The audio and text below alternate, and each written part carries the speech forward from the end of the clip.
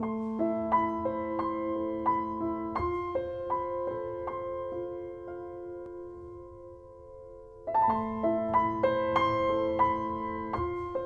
thought that I put something red on, like when you are drawing, your first impulse to do something red on a sheet of paper, a little bit of red paint, and then you see what follows. It's really, people notice that there is a lot of red spots or red squares in my painting.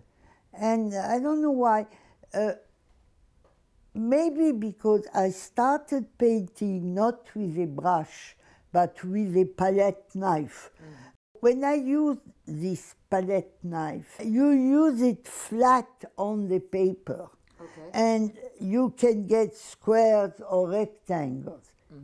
You don't get lines like with a brush.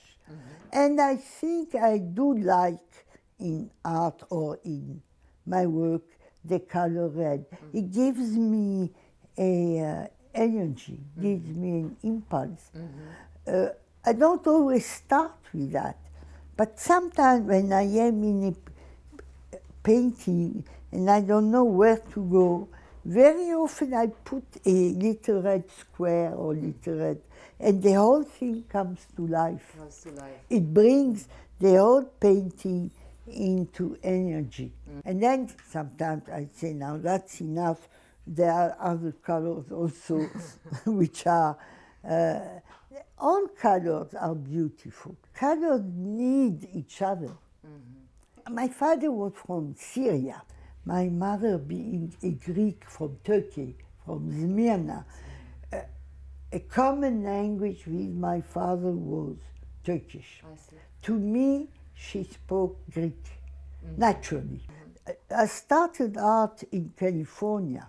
I never went to art school, but my mind was already formed because I was teaching philosophy of art.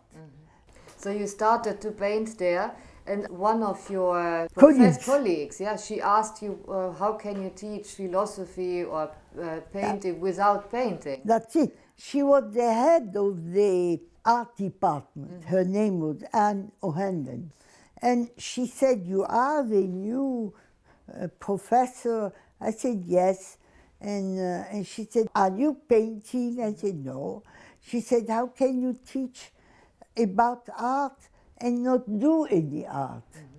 And I said, my mother said I was clumsy. And she said, you believed her?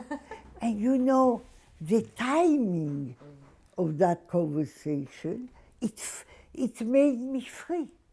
I suddenly could use my hand. And she said, come to the department.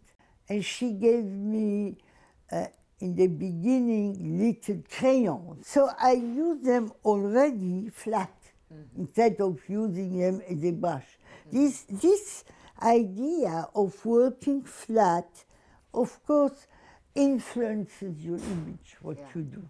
We should remember how important the material you use influences what you do. And how you do it. And they collaborate with you, even the type of paper. So it's wonderful to be sensitive, not only to what you are doing, but what the material makes you do. Fascinating. When I start something, I get tense and I want to finish it. So a small canvas I can finish in one sitting. It comes from me writing poetry. Poetry is small and dense. And my canvases are like that. small and dense. I never put one color on top of another. They are very clear. I think I paint like I write poetry, really. I wait until I know what I will do, and once it's done, I let it go. They are really visual poems.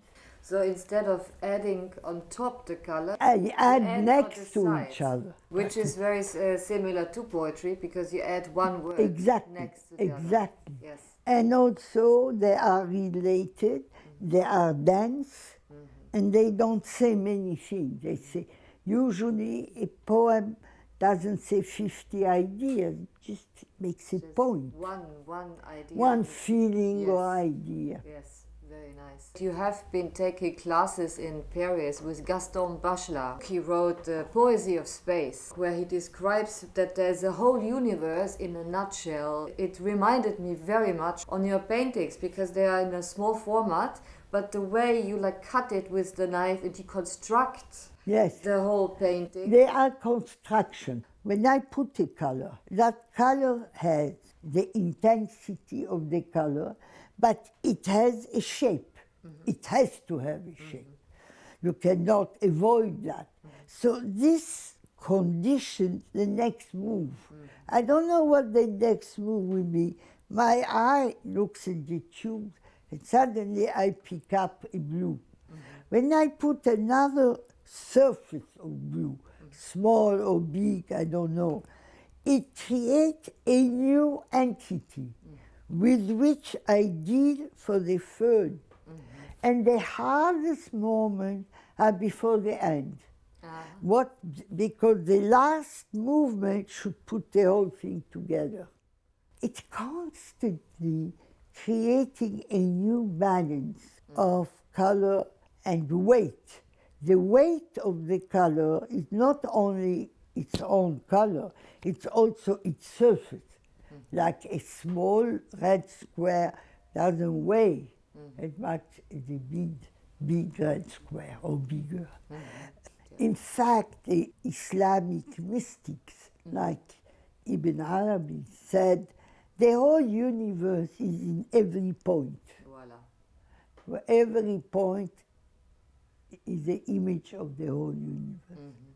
And, the medieval Europeans called them microcosm and macrocosm, which means the little universe reflects the big.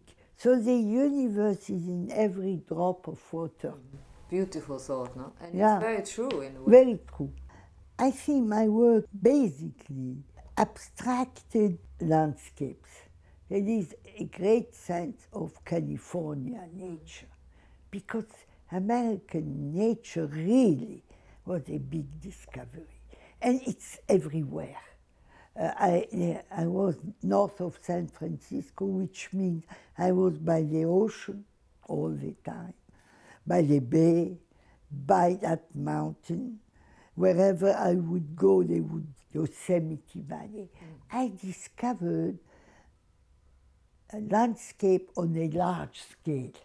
So actually, even if there are geometrical forms like squares and pyramids and so on, it's not about geometry, but it's about... No, it's never on geometry. The feeling of California nature is in me. So I think there is, it's not the image of nature, it's the feeling of nature. It's a bit different. Even the mountain is geometric. Geometry is in the mind, it's not in nature. I did a show together with a Japanese curator, and we called it Logical Emotion. Yeah. So I think it's really between these two. There's a certain logic to it. A mountain has a pyramidal form, but it's actually what you are more interested is in the emotion of this mountain. Yeah. So, and I think this is very interesting. You know, we speak of logic, we speak of emotion. We have two words. But because we have two words, we think we have two things. But these two things are not separated. There is no pure logic and pure feeling. That's not. You cannot separate your logic from your feeling. Sometimes you are more aware of your feeling, or you are more aware of your logic. But there is feeling in logic and logic in feeling. Voilà. You know, the Haus Konstruktiv is something, they always say it's apolitical.